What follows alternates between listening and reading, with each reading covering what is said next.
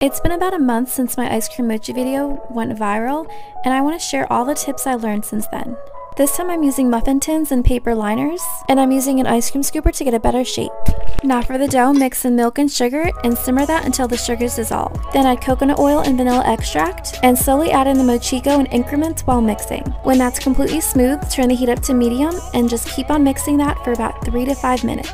Now sift starch on a baking pan with some parchment paper, rub some on your hands too, and flatten that out into a rectangular shape. Dust some more starch on the top, roll it out till it's even, and then cover that with a damp towel. And you want to put that in the fridge for about 30 minutes. Take it out of the fridge and then cut it into 4 even pieces.